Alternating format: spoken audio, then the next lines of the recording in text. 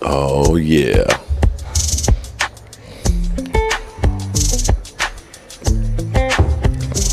Oh, yeah, baby. Bruh.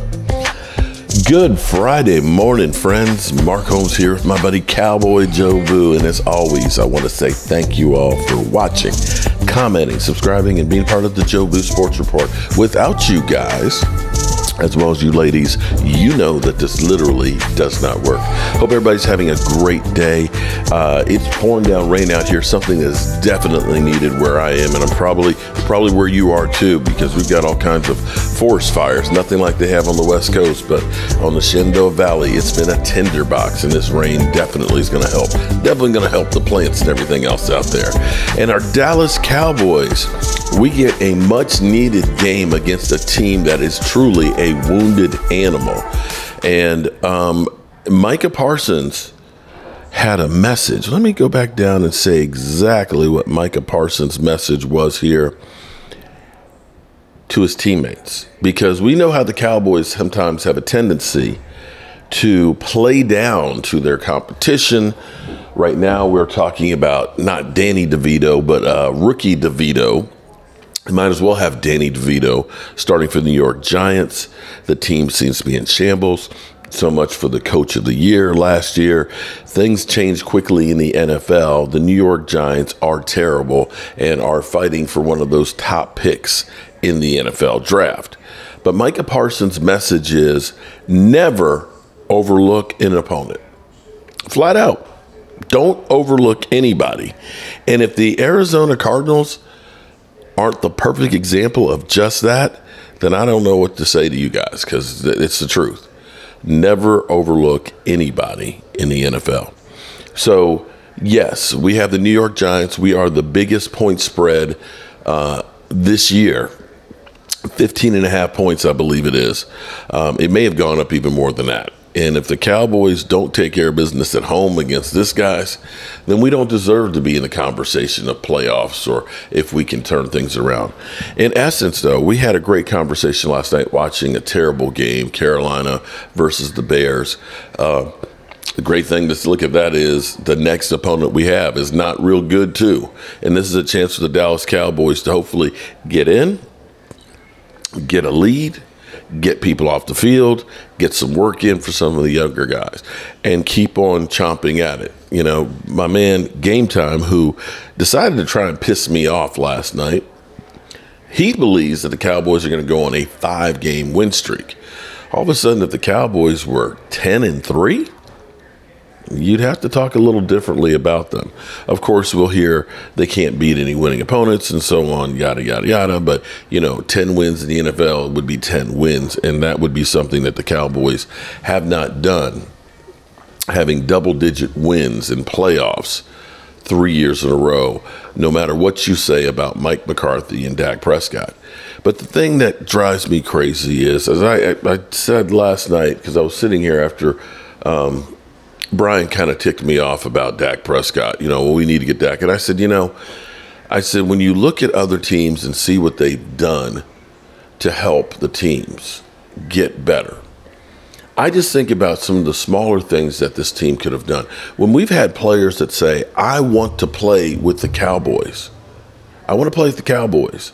A guy like Hopkins took it personal that we ended up not. He was literally here working out saying, hello, I'd like to play with you guys. His cap number this year is less than $4 million. Excuse me.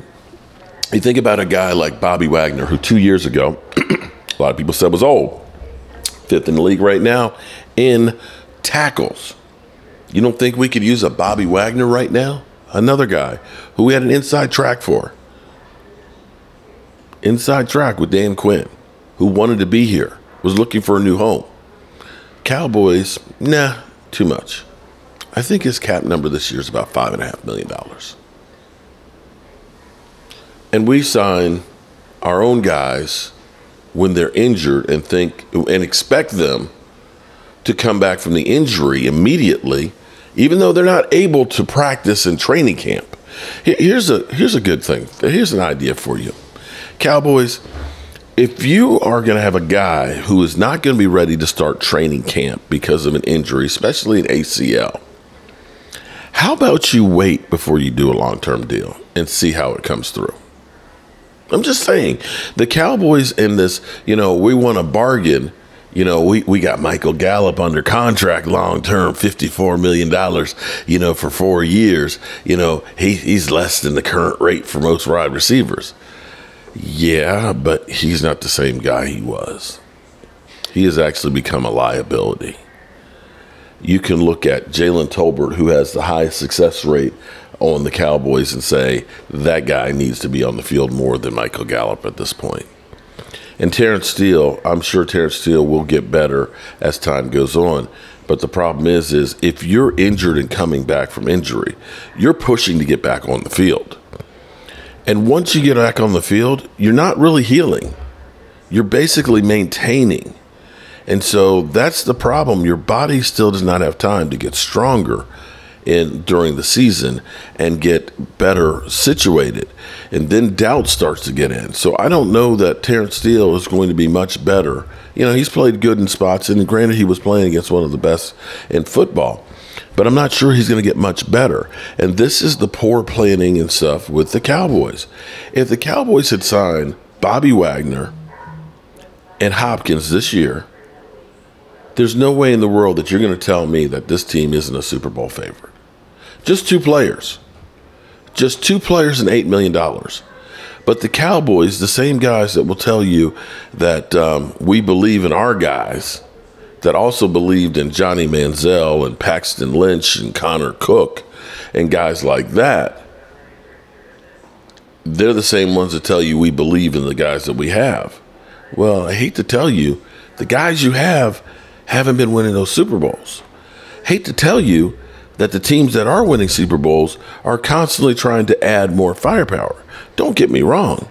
We do great things for the draft, just not this year so far. And it may pan out down the road, but right now, we didn't get a bump from our rookie class. Mozzie doesn't get on the field much. Schoonmaker was injured in training camp and is just beginning to get on the field. But the bright spot of our rookie class would be our kicker. And this is where the Cowboys have to recognize we need to do more than what we are if we're really trying to get a Super Bowl. And if you're not, just say to us fans, hey, listen, guys, we want to be popular. We want to compete. We want to be a playoff team. But we're not going to do enough to really compete for that Super Bowl. Just not. And that's where we are. All righty. So we'll see what we hear from practice today. We don't know if we don't know if Tyron Smith is going to be practicing. That's one of the ideas that they have right now, that that Tyron Smith may just not practice anymore. He'll just show up on game days to play. And if that works, I'm okay with that. Keep him on bubble wrap. In fact, I look at the game like this and say, this is a good opportunity to say, let's get some younger guys some work. I would look at just sitting him on the next couple of weeks and get him ready for Philadelphia and the main stretch. But I'm not the coach of the Cowboys. Now, Brandon Cooks, I think Brandon Cooks needs to pull a Ceedee Lamb, where he basically kind of, gets ticked off. Now, I've been trying to give Mike McCarthy the benefit of the doubt and saying that we're working on the Texas Toast offense, and that we're, not trying to put it all out at one time, that we're, building up to this so that way we'll have something new for defenses to have to study as the season goes on, and then eventually, boom. Because you looked at it for a while there, it was like, okay, we weren't using Ceedee Lamb. Now we're using Ceedee Lamb, and teams are now saying, we got to stop Ceedee Lamb, right? Now you go ahead and hit them. You set them up with Ceedee. Now they're going to be trying to stop Ceedee. Then you start hitting them with Jake Ferguson. Okay, Jake Ferguson. So now teams are worried about Ceedee and Jake. Now, maybe you hit them with the Brandon Cooks. So now they've been worrying and studying Ceedee and Jake Ferguson. Then they got to start studying Brandon Cooks. And after Brandon Cooks, then maybe you start saying, we're going to work on Tony Pollard. Must be doing some cooking in the kitchen here. It'll go off in a second here. Our smoke detectors are very, very sensitive. Very sensitive, and you have to have the exhaust fan on. All right, so fire alarm here. So maybe that is the idea, and of course Brian says, no, Mike McCarthy's just an idiot. But I actually kind of see the offense has been evolving, so to speak. And maybe this is the case of where we are, that we're constantly evolving. And it's taking time also, too, for the players to get in there. I can't believe that we're not going to use Brandon Cooks more than we are. And I almost wonder, too, with the Cowboys, one thing that Jerry Jones does not like is to be wrong. And that's where, or, not given credit. And that may be part of the reason why they're stubborn as far as Michael Gallup is.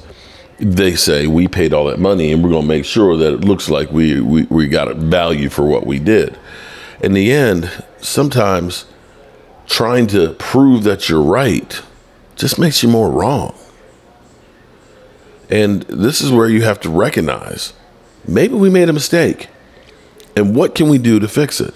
And you could look at this and say the Cowboys, shout out to the Eagles that are 8-1. They're winning and doing things and constantly bringing in people. But as you look at the landscape right now and the rankings of teams and what they're doing, as Jerry said about the 49ers, he feels like they can be had. I feel like everybody out there could be had. But you've got to have enough firepower to do it. So I want to end this morning with Rich Eisen, his power rankings here, and see where they put the Cowboys. For some reason, it seems like people think that the Cowboys weren't so bad after all with the game we just had. Let's listen to Rich.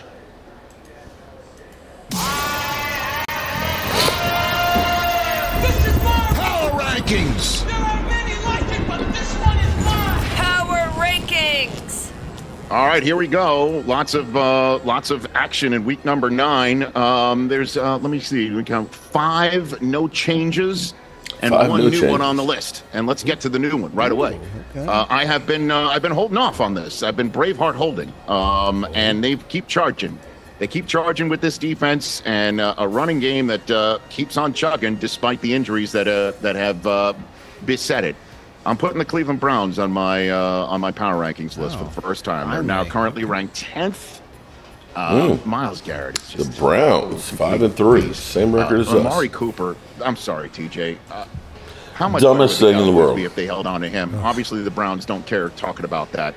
But the defense, if Deshaun Watson can actually start staying healthy and get better and get back anywhere near the realm of his Texans tenure, this is going to be a very difficult team to face. And them versus the Ravens this week, I'm all in on this one. This is going to be great. Number 10 on my list are the Browns. Number 9, I just can't quit them. I can't quit them despite the number of times that they've been blown out lately. They're down 2 spots. I'm putting the Seattle Seahawks. I'm keeping them on this list right now. Why? I hear you. Why? Because they got to have a really good defense and a really good running game. They got a really good defense. They gave up 37 points. I know. Because, look, man, the Lions are still on this list, too. I think we're learning how good the Ravens are. And that if you go to their house, you're going to get blown out. And that's why I can't wait to see the Bengals in Baltimore in a couple of Thursday nights. So proof will be in the pudding right there. But the Seahawks are still one of the best teams in the NFC. I still think they make the playoffs. I know that Geno Smith hasn't played well of late. Everybody's got flaws. Chalk it up to a speed bump or 2 for him. I really like this defense. I really do. Even though they got 35. I get it. They're still on my list. And they're above the Browns because they beat them a couple weeks ago. Down 4 spots. I can't take the Dolphins out of my top 10. They have one of the best offenses in the league, despite obviously running into some trouble against the best defenses in the league. Their defense is really good. They kept the Chiefs, they kept themselves in a game against the Chiefs when the Chiefs defense was marauding. And as a matter of fact, the margin of difference was a Chiefs takeaway on that lateral that was insane. I still can't believe I saw that in my own 2 eyes and I got a chance to call that. for 9 million plus people. I saw that number too. Dolphins down 4 spots. They're number 8 on my power rankings list. Up 1 spot, 7th ranked Lions. I'm keeping the Lions pretty much right where I've kept them. They're going to get David Montgomery back. I really love this team. I think that they're going to win this division, despite Josh Dobbs doing what he recently did. They're up 1 spot. And now a bunch of no changes. I'm keeping the Cowboys right where they were, 6th. Even though they lost this game against Philadelphia. Philadelphia, you'll find out where I place them in my power rankings. Cowboys still 6. Above the Lions. I still think that right now, I went back and forth. Do I think the Lions are going to win that game? I think it's one of those, I don't know. We're going to find out later in the year. But right now, this is where I kept them because they were just, one silly exchange of time management away of beating the Philadelphia Eagles. I'm keeping the Jaguars no change at 5 coming off the bye week. Jags at 5. That's going to be an interesting one with San Francisco. Tomorrow we're going to have half-season awards. I'm thinking of putting Doug Peterson as my coach of the year right now. I'm really toying with that idea. That's where I place the Jaguars at 5. Up 5 spots. The biggest movers on this list. I'm putting the Cincinnati Bengals right here. Bengals at 4. Wow. I'm popping them up, and I'm going for it. They are too. As you said on our Overreaction Monday pod, healthy Joe Burrow is the best quarterback in the league. I said that was not an overreaction. The defense is balling out. Now T. Higgins is coming. Now guys are beginning to really crop up one by one on this team. With Burrow being healthy, it just makes the difference. And then the rest are no changes. I'm keeping the Chiefs right there at 3 after what they did right here in Germany. The Kansas City Chiefs coming off their win against the Miami Dolphins. Then I'm keeping the Ravens right where they are at 2. And then still at number 1, the only team with 8 wins right now in the NFL, the Philadelphia Eagles. And that, from Berlin, Germany, are my power rankings. And in case you're wondering, the Buffalo Bills have fallen off the list. And the Bills have dropped out. That's the Rich Eisen Show every single day on the Roku. The Bills have dropped out. And that's with a game-changing, of course, quarterback in Josh Allen. Wow. Kind of crazy. Well, that's the way it is sometimes. All right, good people. I hope everybody has a great day. We'll be live streaming tonight here from the Red Brick House at 9 o'clock Eastern. We'll be keeping up all the news that is the Dallas Cowboys. And as always, I appreciate each and every one of you guys. Peace out.